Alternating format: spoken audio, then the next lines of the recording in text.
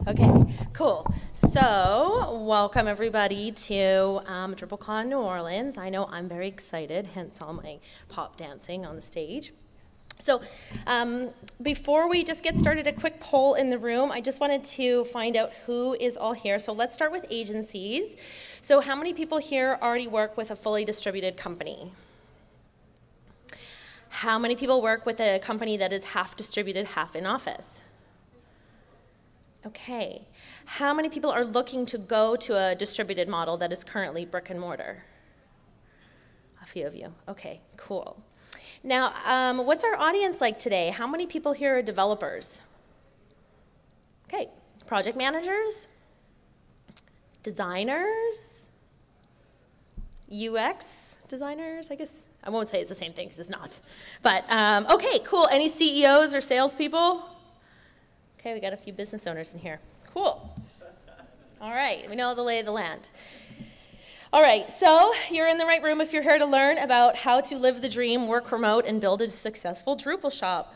My name's Anne Stefanik. I'm the founding CEO of Canopy Studios. We're a fully distributed shop.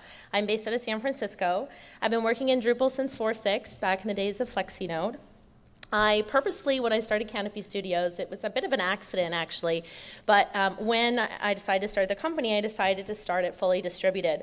I did this more because I needed some life-work flexibility, and I wasn't too keen on having a job at the time. So today we're going to talk about some of the things that I've learned over the last 3.5, 4 years on how to run a shop and how to manage team members.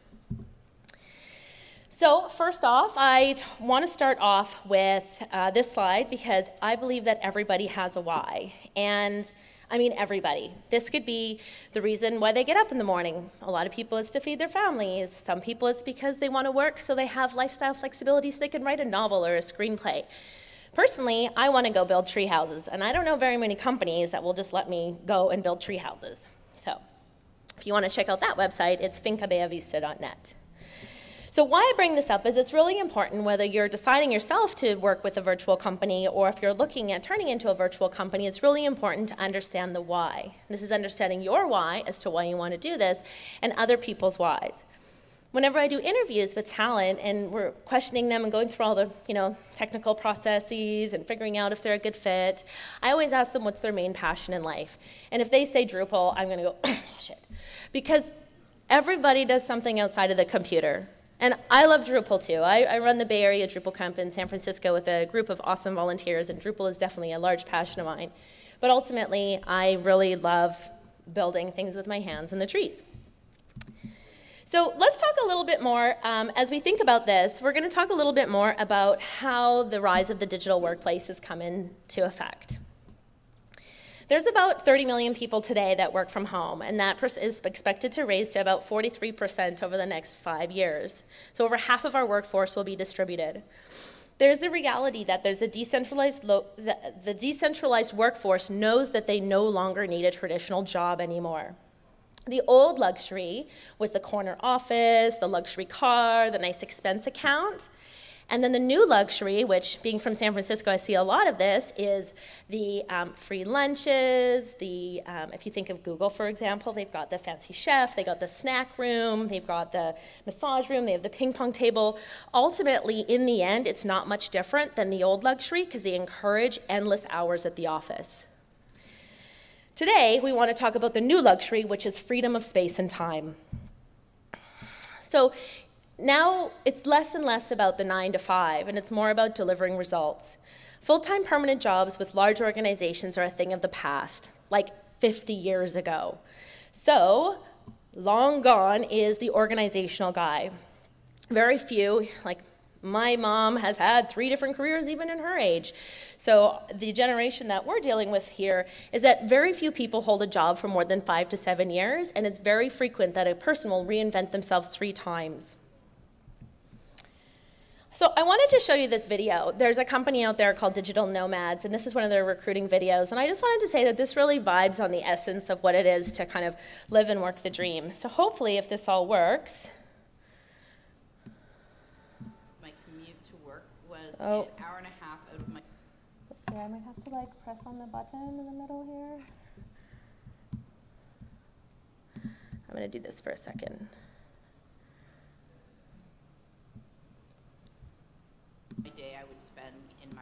I used to have to fly literally 1,000,000 miles a year.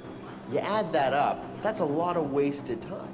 My commute to work was actually quite laborious. I was living in London. I would have to walk to catch the tube, and then I'd be squished on the tube like every single other person stuck in the rat race. And then I had to repeat it all on the way home, always in rush hour. It's exciting. Every day is a new adventure. 10 years ago, I never thought I'd be able to do this, but we can be in the middle of the Arctic Circle in Greenland and doing our job. I would consider myself a digital nomad. Somebody who has the freedom to work anywhere in the world, where we want, when we want, based on digital tools. People need access to a computer and the internet to have an office, not so much to real estate. It's no longer about 9 to 5, it's about results.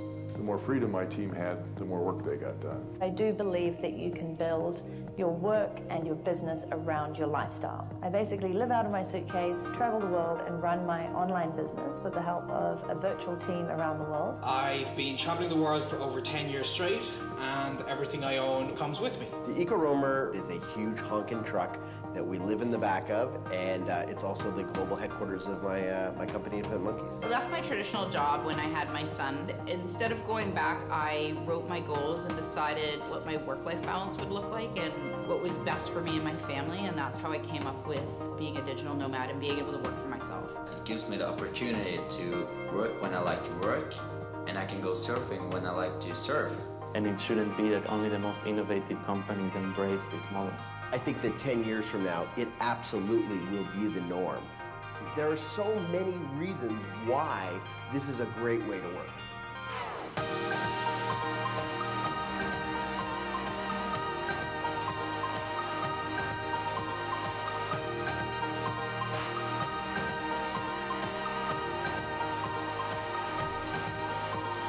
Freedom in my world means buying experiences, not stuff. And that makes you feel rich in ways that money can never, ever buy. Cool. Let's get off of that now. Okay, I think I got this figured out here. 1 second. So that's kind of the essence of why I wanted to work remote, is I couldn't deal with the commute, I couldn't deal with the office. I am a very early morning person and a very late person, and at this time when I was looking for jobs, there's very few things that were available to me in that sense. So I'm going to try this opening again and slide this sucker over, and then we should be good to go. Other side.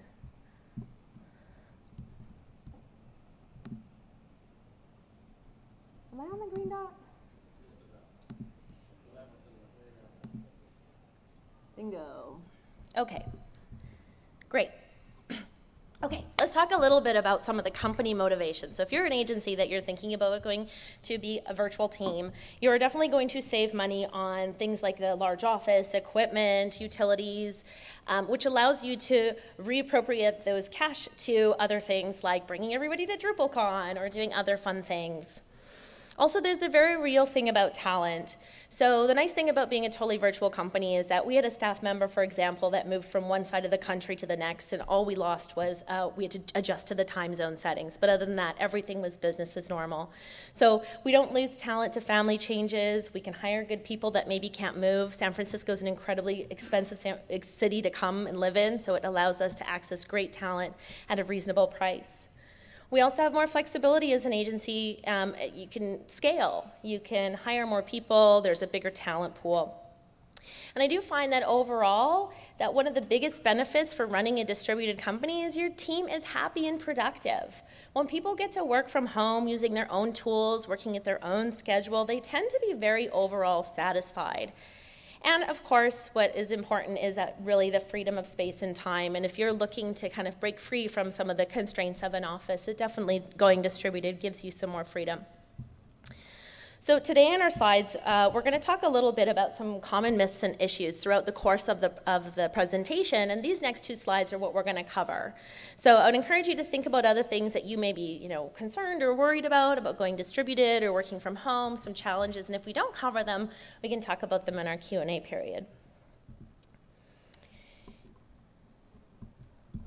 Okay, so the first one, and there's some common myths. For example, if I don't see my employees, they're not working. Another one is hiring a remote employee is the same as hiring an office employee. Again, these are myths. These are not the truth. People will know what it's like at the office. They'll know, but really, how will they? And technology will solve all problems, and it's always better to meet face-to-face. But is it? So remember, these are myths that people think that why they have a hard time becoming a distributed company. Some other common issues when working and building a distributed team or going from virtual or going from a brick and mortar to a virtual team is A, finding the right people and knowing what to look for. B, communication issues, how to overcome those. C, isolation. Isolation is a very real thing when you work from home. D, team bonding. How do you facilitate team bonding through the interwebs? E, burnout. Very, very, very real, and I don't think this matters if it's in office or out office, especially in really heavy brain activities like building Drupal sites. Burnout's a really big thing. And of course, F, which is selling clients on what the distributed model looks like. So we're going to cover all of these and go over how you can actually tackle these, because it is a reality and you can make it work. So let's just first off talk about some of the things to what you'll expect when you are changing from a brick and mortar or you're just starting your own agency and you're planning to go totally distributed.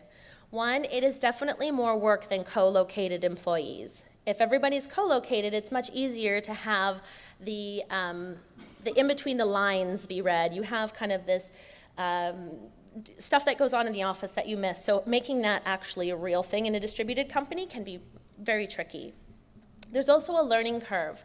One of my favorite friend agencies is 4 Kitchens out of Austin, and they recently have gone from a brick and mortar office to totally distributed.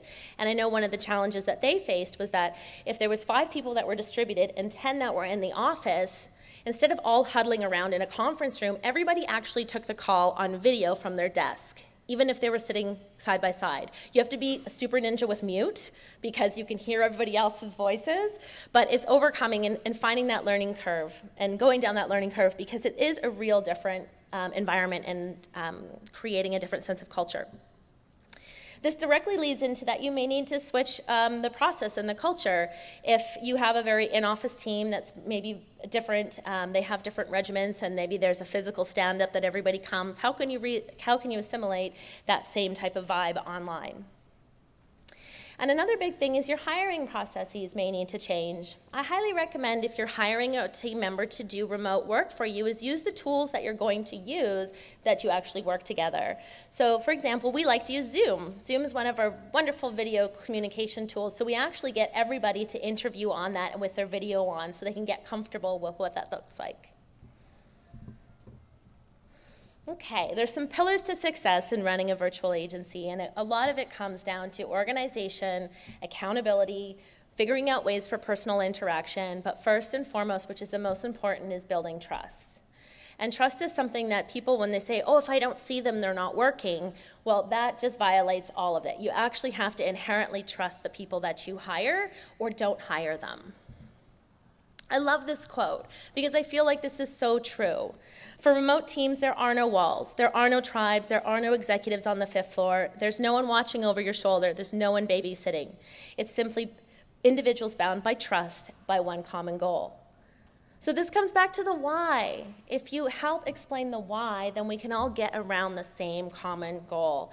At Canopy Studios, freedom is one of our #1 values. So when we come up to different things, we question, like, does this facilitate more freedom or does this lock us down? And of course, it's not black and white like that, and that's a very ethereal thing to look at when it comes, but it really is some of our founding driving things. So when people come to Canopy, a lot of our team members are writers, or they have young families and they want to be at home and they want to have that flexibility to make sure they can get to their daughter's recital. And they want to make sure that they can spend that quality time instead of in a car. So I think trust is such an important part of this. I really wanted to dive a little bit more into trust. Now, these 2 slides are a little bit heavy, and I was at this really awesome conference called the Nonprofit and Technology Conference, and I went to this really cool session. Woo! Great, awesome. They have a Drupal day. It's super cool. But there was this woman who did a presentation similar to this talk, and she had these great slides. And these are, again, they're a little text heavy, so I'm going to post these. But really, there's some certain things that create and build trust. And they're really important to look at. You know, just always assuming positive intent. I think that's absolutely super important. When you're working in a digital space, things, text messages, Slack messages, emails, they cut really short sometimes. So avoid any snippy emails. And this one here is really focused on positive contribution. Like, how do you contribute trust? How do you show up every day and contribute? So I'm not going to read them off. You can read them yourself, but I will also post the slides.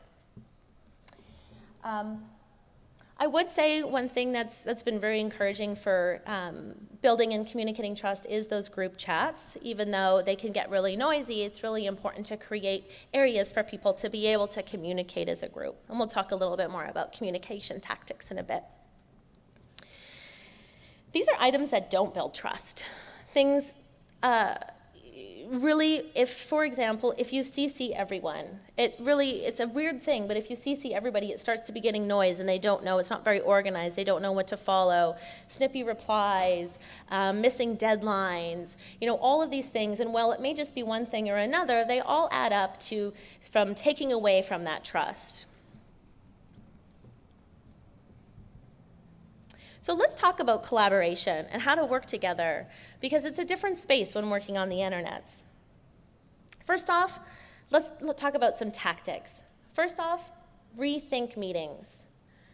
Meet shorter times, because when you are distributed, it requires a lot of constant communication.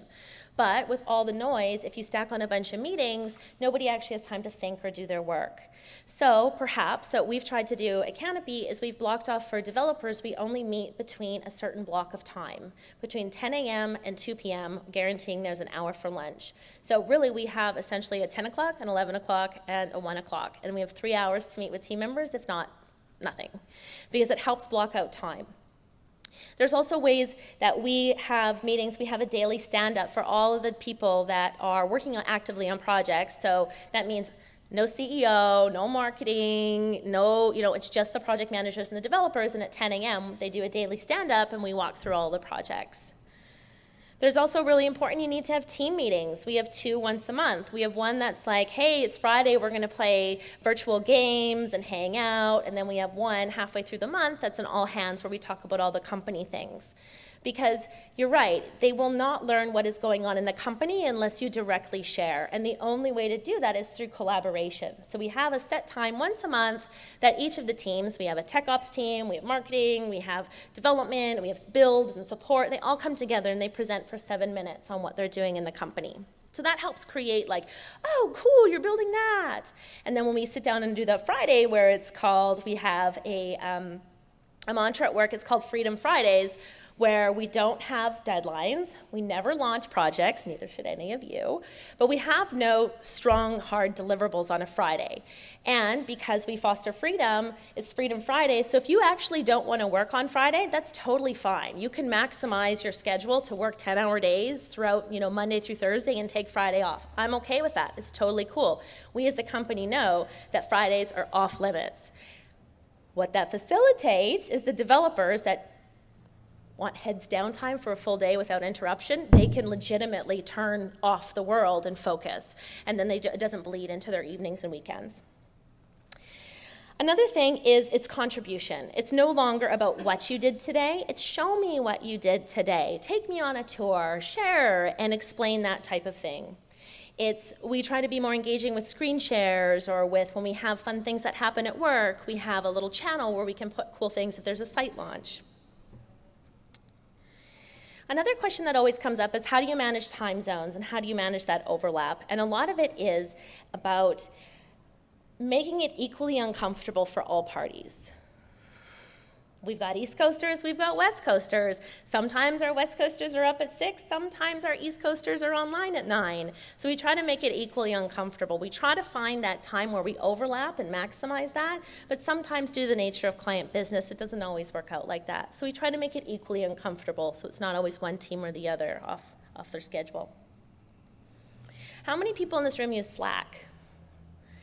Yeah, you do. Love that. Okay, cool. So we're a big fan of Slack as well, and we tried to create that water cooler setting in Slack. So we have a bunch of fun channels. you can have notification settings so each person, when they get onboarded, gets help with how to set their notifications on Slack so they don't miss something important, but they can still participate when they want to participate. So, for example, we have a music channel, which is just all music. You can put your Spotify playlist in there. You can put your YouTube favorite song. You know, it's Friday night. Everybody, you know, people post stuff even on the weekends, like, here's my Saturday workout tunes. We have another fitness channel, which is all the people that are trying to get out of their chairs and do certain things. They've got like one of those Fitbit challenges in there, and everybody posts pictures of their morning run. And this has all been stuff that the team has organically created as that water cooler. And having those like organic channels that are not just project-based or function-based, they're just kind of fun, random stuff, allows people to kind of check in and out when they have time. Also, another big thing is governance over documentation. This is something that we've struggled with because it's hard to know what you don't know. But when we onboard new people, we look for where the gaps are and then try to create process and checklists and expectation management. We even just created a communications charter to help people understand how to write effective emails because there's so much noise. And of course, we want to always seeing is believing. So if we can have opportunities like this at DrupalCon, then we can actually see each other and get to know each other. And that creates a deeper sense of connection, which is something that's really important in a virtual team. So I was doing my research, and I have to say, I added this in last minute because I just thought this was so rad and so on point. So first off, video. So this is something that we advocate is that we prefer video, but it's always optional. We always request that you knock. You don't just be like, hey, I'm going to video chat with you right now, because A, a lot of us don't wear pants. We work from home. B, it's very intrusive. But you're right. We can't just knock on the door and say, hey, I just have to chat with you for a minute. This one goes into the next one about reduced scheduling and that volleying back and forth. Like I said, you could usually go in an office and say, hey, can we just chat for a second? And you have that little chat while you're having a coffee. Well, you don't really have that situation in a remote team. So if you feel like if you can't just schedule something, pick up the phone and call. And a lot of developers are usually shy about this because they want to just have heads down time. And I don't mean to pick on developers here because I know there's lots of people that don't like the phone, but typically it's very intrusive. So a quick message, hey, can we chat for a second? No, I'm heads down, but we can chat in 15. We don't need to send a bunch of emails back and forth. It gets fairly formal sometimes, and it doesn't need to be. Another one is I really like stop inline conversations. If you have to like go down and put bullets in and stuff like that, if it takes more than just a short synopsis to reply to, pick up the phone. You know, converse with your team members. This one I really liked is make your internet faster. I think we've all been in those situations where something's wrong with your connection, you can't get your call to work, you can't download your stuff. I learned this ninja trick where you can actually download a VPN and then make it secure, and then you can block out that noise when they find out where you are or trying to direct certain ads or whatnot. So there's lots of tips and tricks, but if you can find a way to make your internet faster, your life will be better. And the last one, which is one that I learned the hard way, exercise. So Herman Miller talks about this turtle position and how it's so easy to slip into a bad position when you sit all day. And also there's been a much recently publicized talk about how sitting is the new smoking. Well, guess what? When you run a company and you work 14 hours a day, and then you're building your patio, but you're not carrying any bricks and you fall over, guess what? Someone's got weak ankles because she hasn't been walking enough and broke her ankle. So exercise is something that I've had to learn as a remote worker that I have to schedule in. Okay, so talent. Talent is a question on everybody's mind, and especially in Drupal because it seems to be in a bit of a shortage, so you say. So talented people really can work, they can choose what they want to do and who they want to work with. Remote workers tend to be inherently self-motivated. They have a passion for creating outstanding work, and those are the type of people that will really strive and do well in a remote situation. It's very tricky to bring on a person who has never worked remote before. If you are bringing on someone to work remote before, you have to remember it's going to take a lot more training and time. So during your interview process, ask questions about, what do you usually do on your lunch break? How do you spend your free time? How do you get, what do you think is your top 3 tips from working from home? And you would be surprised at what people say. And my number 1 tip is get up and get showered and get ready.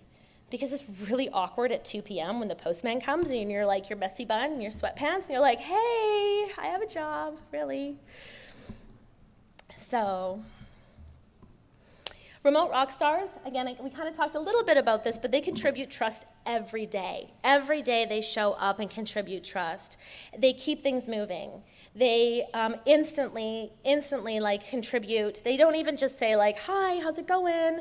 They really over communicate. You remember when you had like your first boyfriend or your first girlfriend and you like fell asleep with the phone and you never wanted to like let them go? Well, it's kind of like that, at least within 9 to 5 of when you're online, is that you really want to let your coworkers know where you are when you step away from your desk. If you're not going to meet a deadline, if you have free time and can help, let people know. If you've learned about some cool new awesome framework or something cool about D8 or something, share those things. When you see someone committing bad code, when you see someone, falling behind, because we can't all see each other, if you see something, it's important to surface it. And if you've created a culture of acceptance and openness that allows those conversations to happen, it's okay.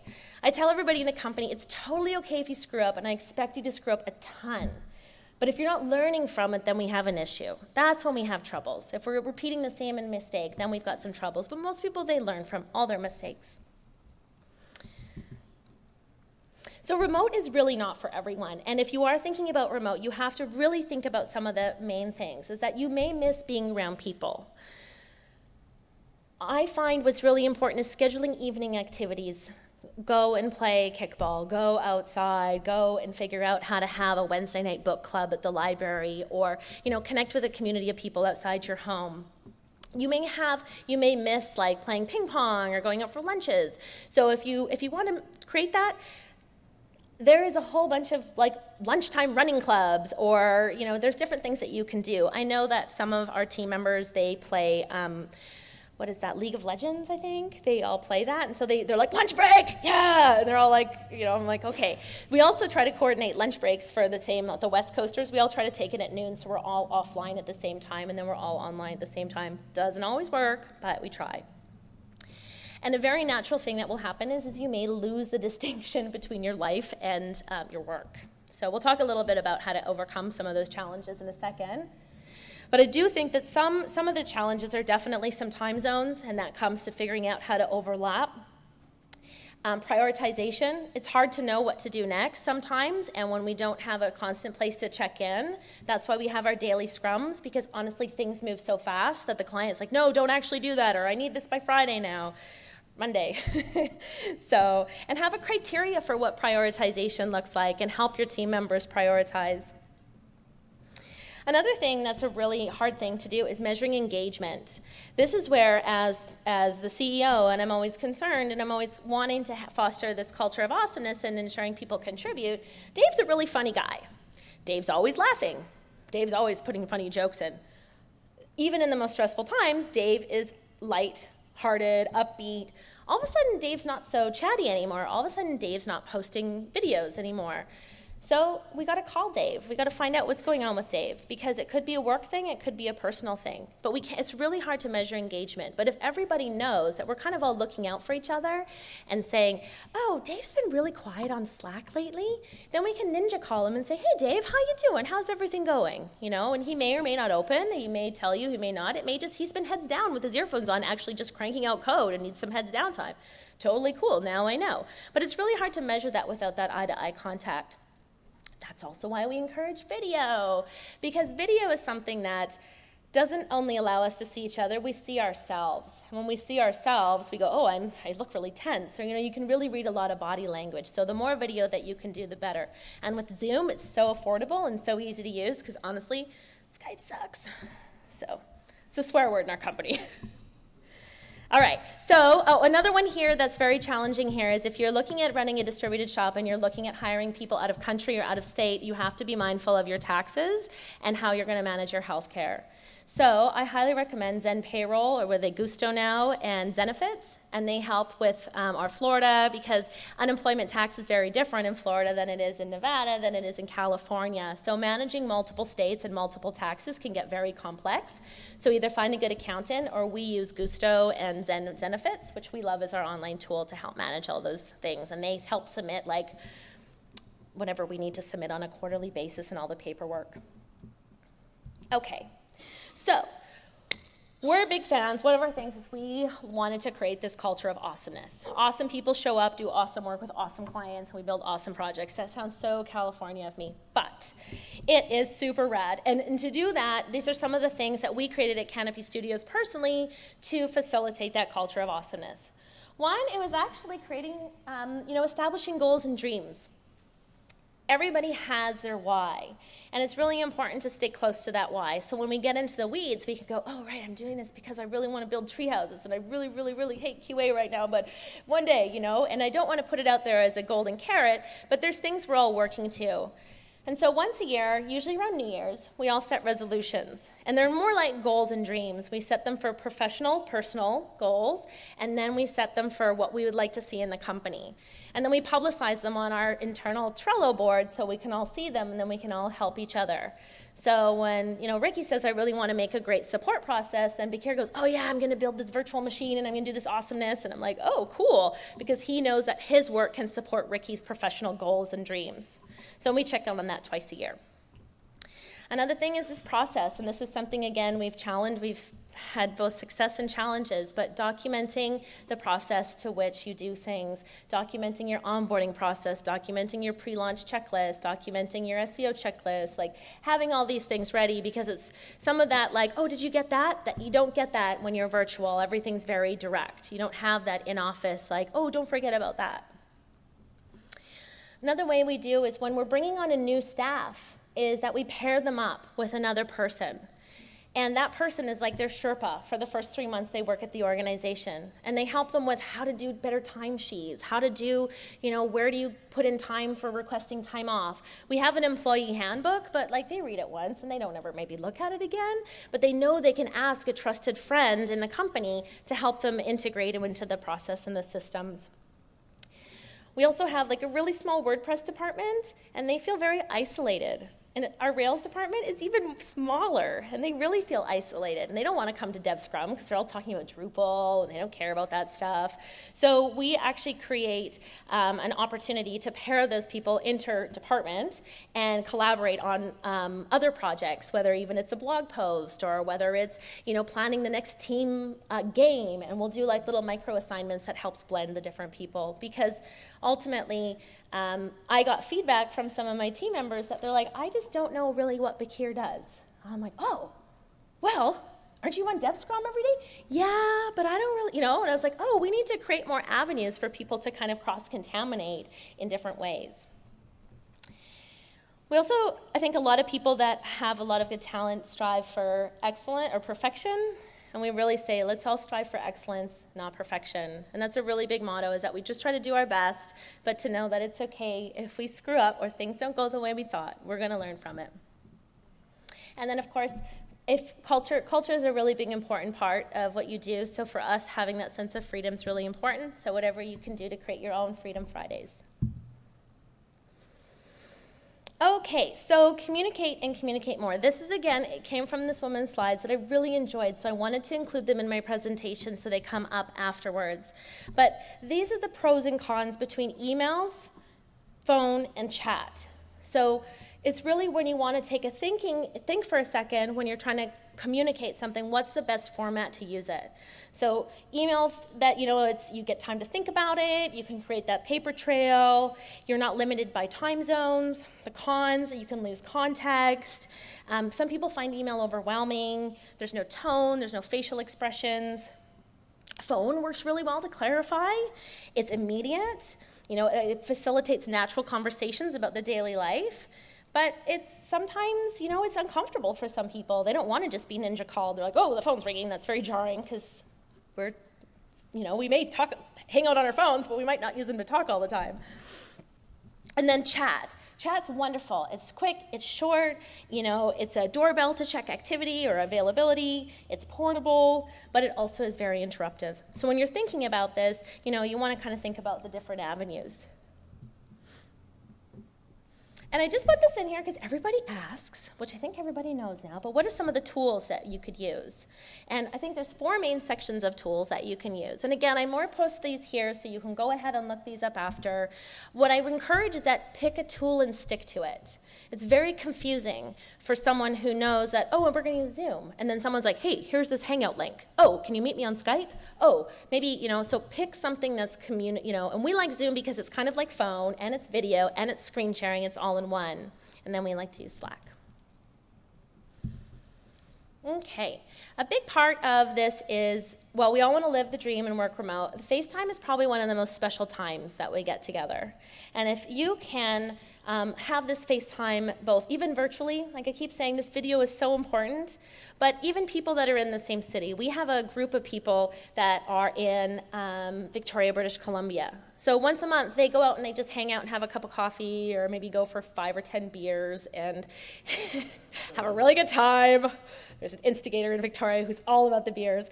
But the thing is that they create this like micro culture, and then they come back jazzed and excited.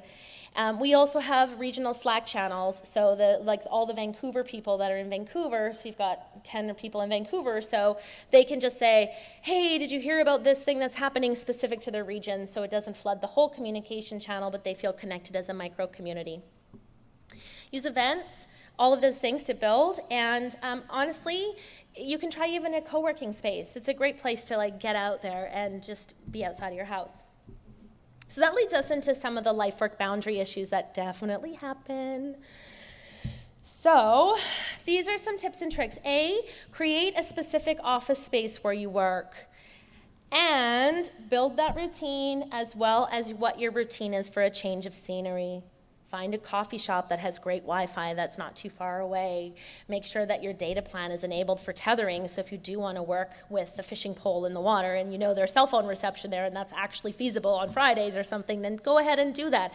But make sure that you're well prepared, because if you don't have internet, your life sucks. It's awful. Also try different computing devices. Some of our team members, they use an iPad to actually join on video, so they're not distracted by anything else, and then they'll just communicate through that. So you can choose different devices. Distractions are totally under your control if you're working from home. It's just a matter of having the discipline, and this is where it comes. If somebody's already worked remote and distributed before, it's a lot easier. They know that they can't just turn on their favorite soap at lunch and have lunch and then just sit there for the afternoon, right? That railroads their day, they're working in the night, it's not good. So you do have distractions under your control. And we do find that one of the most effective ways, because we all work too much, is we block time. And block time for lunch is one of the most important things when you work from home with a multi-time zone company, is if you don't block for lunch and you don't eat lunch, 3 o'clock is not only going to feel sleepy, it's going to feel awful. So make sure you eat. Another thing is it's really important to block time to do personal things. So, for example, Vanessa, she goes to the gym every day, or Tuesdays and Thursdays at 4:30. It's in her calendar. Nobody books over it. They know it. And then she has that freedom and flexibility to do the things she wants. And block time to call your grandma. She needs calls, so call her, or your grandpa, or your mom, or your kids. So, and also give yourself the benefit of downtime. If you want to work remote and build a remote company, then take advantage of it. It's something that you don't need to work 12 hours a day. It's just not functional. So, also beware of the dragons. You will get cabin fever. Your team members will get cabin fever. Encourage them to turn it off. Have a time where they check in and check out. Make sure you're well set up at home with the proper tools. And of course, the fridge is very accessible. So I would recommend cutting up healthy snacks to leave in the fridge, because you will wander over. Oh, I really don't want to write that code. Oh, yeah. Oh, look at that. So prepare yourself with healthy snacks. And when you're dealing with burnout, it's really important to force vacation for your team members. And it's absolutely important that if you see them online at late night, you poke up and you say, are you okay? Are you good? You want to be, what's going on? And make sure that they have good life-work boundaries, because if they burn out, you lose them, and that's not good. Another thing that's really important is when you talk about setting priorities, you can't make everything ASAP. And it's so tempting just to send a Slack chat every time that you have a question as a project manager, but that's where if you can batch some of your conversations and your questions, we do that. That's why the morning scrum is there, so the PMs can all attack all the devs all at once. Okay, do you have this answer? I need an estimate, I need this out, I need this out, I need this out. But then they know they have to leave them alone after 2 p.m. and they have to save their questions unless it's an emergency, and then put that to the next day. Because almost everything can wait 12 hours, and if it can't, then that's the exception, and that as long as the exception doesn't become the norm, then you have that flexibility to reach out.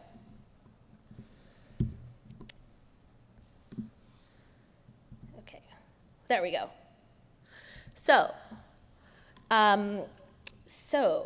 this again goes that if you're choosing a distributed team, you're choosing it because people want to have some lifestyle flexibility. You really need to be able to strike when the iron's hot.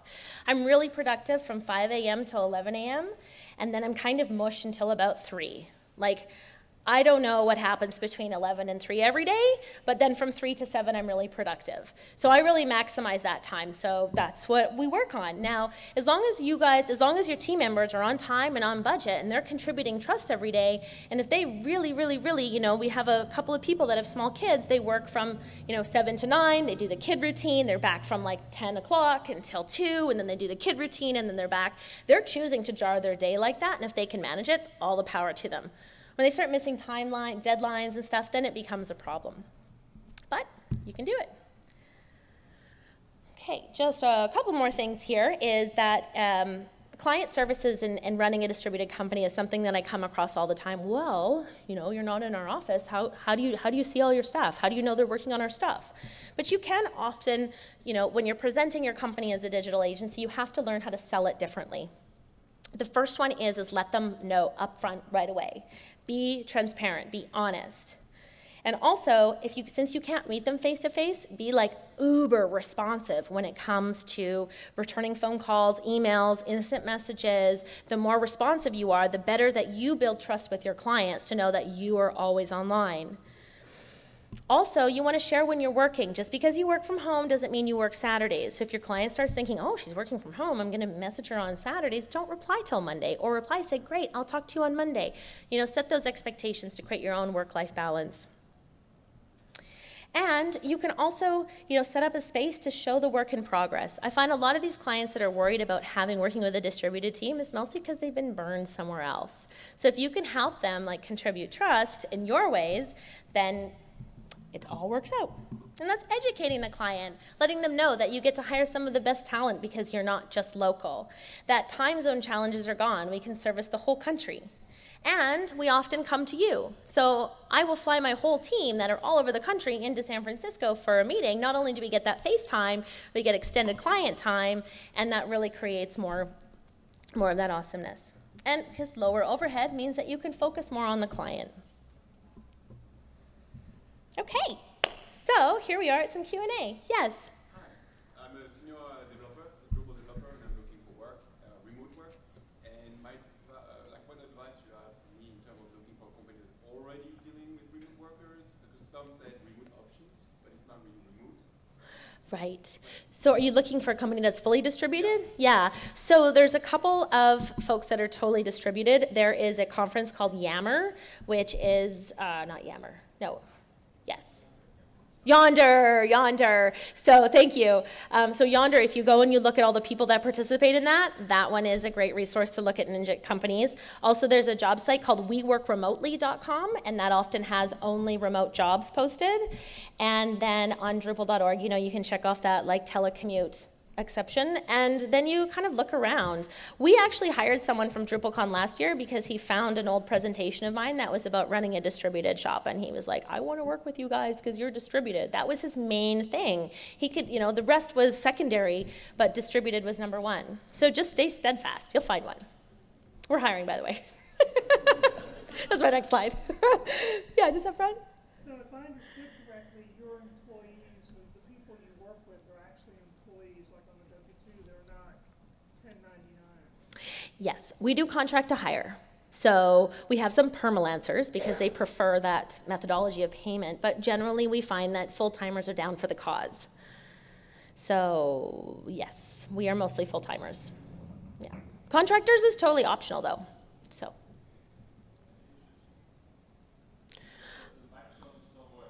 Okay. I'll repeat the question for sure.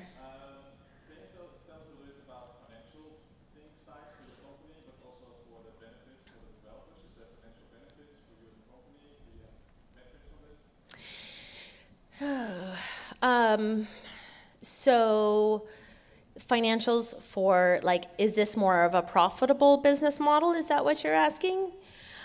I don't know, because I take all the money and put it right back in the company. So I think that we can distribute funds differently. So instead of paying the $4,000 for an office every month, I can take that $4,000 and send like micro bonuses to people, or I can take them on trips, or we can go on different things. So I would assume that yes, overall it is more financially profitable because you're able to have different, the reality is someone who lives in San Francisco needs a lot more of dollars per hour than somebody who doesn't. So there is some financial benefits to running this company this way for sure. Yeah, hopefully that answered that.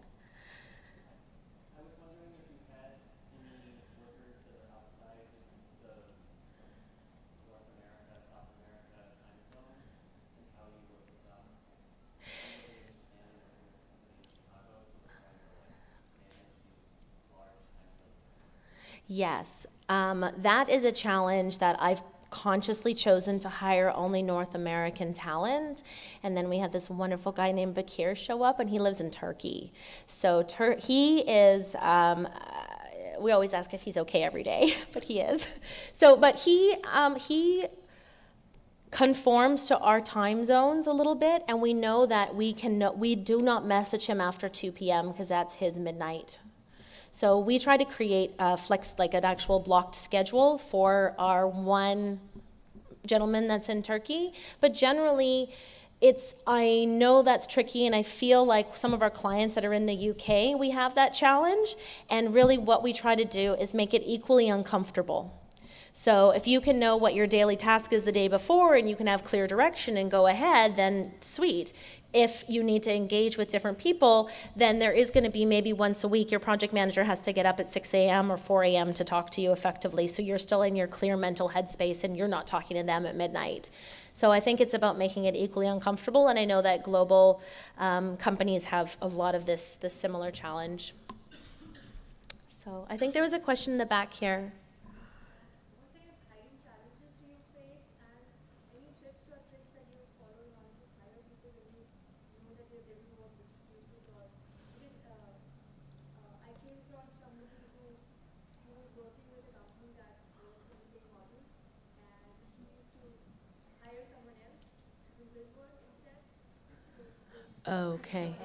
Okay.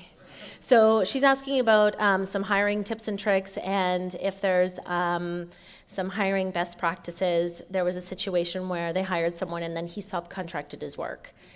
So I would think that you want to help lay out the expectations of what the job looks like, and we ask that everybody contributes code every day or contributes something. If maybe a designer, they contribute an update or they contribute something, and we do code review. So if somebody was subcontracting their work, they would have to be really sneaky to get it through. It's a very tricky thing. We have a hiring process where we actually do, let's say we're hiring a developer, they send in their resume, they send in code samples. We take a look at their code samples. We look at their writing skills. In that time, we're judging them on their responsiveness, on their professionalism, on their organizational skills. All of that is like the soft skills we're analyzing them on. If they pass code review, then they go into a soft skills, and we have a list of questions we ask that are specific to the role, which includes things like, what are your top 3 tips for working remote? And if they don't say, if they don't even think about, it depends on the answer, but if we have some things that we know, we can start weeding out candidates, and then they kind of go through that. And then we give them, okay, this sounds really harsh. I will take a long time to hire you, but I will fire you very quickly. You have 2 weeks to deliver. 2 weeks, not 3 months, 2 weeks. If you can show up in 2 weeks and kick some serious booty, we're good. And that also means if you go dark once in those 2 weeks without notification, immediate dismissal. Because it's absolutely important that everybody stays online when they're online. Totally fair. All of a sudden, dog's gone and you got to run outside.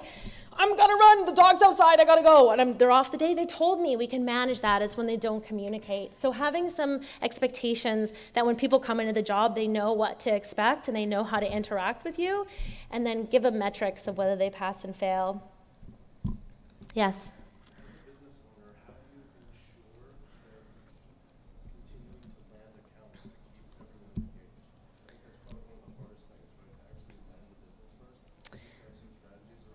How to land business. I think that's a whole session on itself. And it says, I always say focus on your strengths, and sales is my passion. I love that. I would definitely say networking has been the most lucrative form of business development, getting to know, if you're in your local community, go and meet your marketing agencies in town that subcontract work. It's a big question. I wish, no. I spent a lot of my time doing HR operations and then strategic business development, but I hired a salesperson, so I'm slowly getting out of my own way, hopefully. Yeah, in the back? These are all W-2s for you. How do you deal with things like hardware, computers, things like that stuff? Is that all their internet connection? Is that all of them? So we have a technology plan that if we will, most people come with their own hardware and they're most comfortable with their own hardware, but if not, we will pay for half of the laptop if they want to keep it. If they don't want to keep it, then we'll pay for the whole thing, but they have to return it. Now, most people want to keep it, and most people either have a computer or not, so it actually comes up not too often, but we do have like cell phone plans. We cover people's cell phone plans. Now, we usually put their phone on ours because they don't want to carry around two phones, but we need them to be connected. When we work on more highly secure projects, we'll actually provide the laptops and all of the secure connections, and you have a security expert that prepares all of those. But those are for specific use cases, because most people want to be able to have their own tools. I'm going to switch to over here. This is a new question. One of the greatest benefits we've had being a completely not distributed remote company is that our senior developers are really able to mentor and help the junior developers, especially people that are fresh out of college or just started in a career. And so that's been something that's prevented us from going distributed. How do you deal with something? How do you deal with mentorship, with helping the young new developers? Okay, so the question is how to deal with mentorship in a remote situation, because this gentleman's brick and mortar, and that's part of their onboarding process is bringing those juniors in. We find that having an onboarding checklist, so you know that they have to do certain things, we also put them on tasks that are maybe we'll have internal tasks, like for example, we work with Bad Camp and we help run so they can maybe do QA. We give them tasks that are low level, and we do pairing. The most important thing about that is actually carving out space from the seniors to help the juniors. Because that to us is that we actually, because they're railroaded with all the virtual stuff, like you don't even know how much they get railroaded with, so we really have to clear their schedules and create a process. Now, we struggle with this because it's mostly that we need to spend more time creating process around how to onboard or mentor more junior people. And a lot of it's the buddy system, right? Having someone that you pair with that person and that they almost like shadow that person through projects. And so many projects, as you know, are different from project to project, that if you have a standard process, what is your tech stack, what are the tools that you need to install, how do we write our code, having those documents, I believe, and I probably would even turn to you for some advice on that, on how do you do your in-office stuff, because I have a feeling the big thing is that if you can be on a device where you're on a video, so if an iPad and you've got your video open on both of those devices, but you're still then coding on the computer together, then you can maybe pair programs some way, or you can collaborate in a way just by using another device. So you still have the human, because you need to see them, right? You need to kind of see them when you see their brow furrow and they go, yeah, I understand. And you're like, you don't understand at all. Okay, stop, wait a second, right? You can't see that over the phone. So that video part is like the closest we can get to kind of putting people together. Yeah, yeah. Earlier in your talk, you talked about, said you had someone who was part of your team and maybe they hadn't been on Slack enough, and maybe you binge it cold. Yeah. So you made that comment.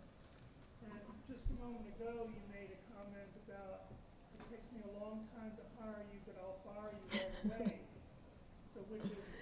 So the big thing is that if they don't contribute trust within the first 2 weeks, they won't contribute trust ever. So I'm looking for them to contribute trust. So if they show up every day and say, I don't know what's going on, but I'm really excited to be here, and what do I need to read, and where's my next thing, that gets me really engaged. When they haven't done anything in 3 days and nobody can get a hold of them or whatever, then we get worried. So it's like we like to hire slow and fire fast, but we're hoping that the hiring process is really thorough so that we very rarely get into those positions. Yeah. Question over here?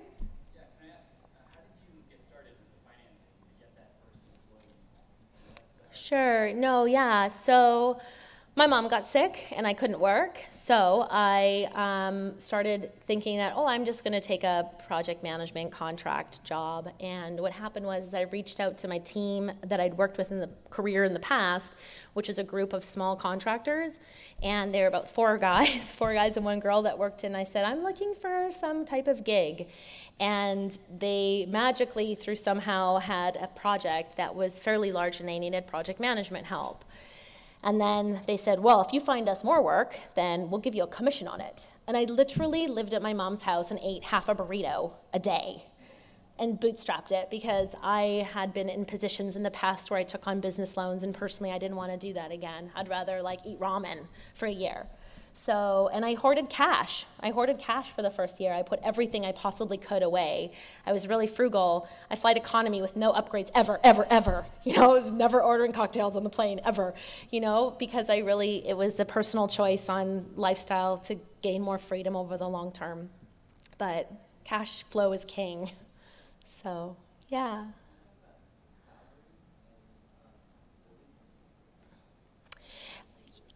Yeah, so we try to make sure that we have a fair salary for wherever you are based on your cost of living. Like if you don't have state tax, we don't have to pay you that much to cover your state tax, but we want to make sure that it's equitable. And most importantly, we find with salary is that there's a path for advancement based on performance. So we do a 3-month, how you doing? Are you going to come full time? Yes. And then we do a 6-month review, and then they go annually. And then they're based on performance, but it's a collaborative process where they say, these are my goals, this is my challenges, these are my opportunity areas. It definitely varies from country to country. About half of our staff are in Canada. And to accommodate those full-timers, I have to have a Canadian company because I can't employ them through my U.S. company. It's very complicated. Yeah. No, I don't. Video, yes. Video, yes, 100% video. And I try to fly, as the business owners, I try to fly to them within the first year of their employment, but that's not always possible. So I definitely, when I first met Paul, I was like, dude, you're so tall. No clue how tall someone is on a video chat. We're all floating heads, right? So, yeah, it's definitely... it's a very expensive process to go and fly everywhere to meet every candidate, and we figure after the first 3 months, if that's going to be solid, then we'll probably fly them to a client meeting. Most often the way that people meet is we have a kickoff meeting, and we'll fly all those team members to that location, have that kickoff meeting, and that might be in Portland, that might be in New York, it might be in San Francisco, and they get really jazzed because they're going to a new city that work's going to pay for, and they get to meet their coworkers. And then I try to moderate their liquor consumption, but it's very challenging. They get very excited when they see each other. So. Oh, sorry, guys. Yeah, no worries, no worries. Thank you.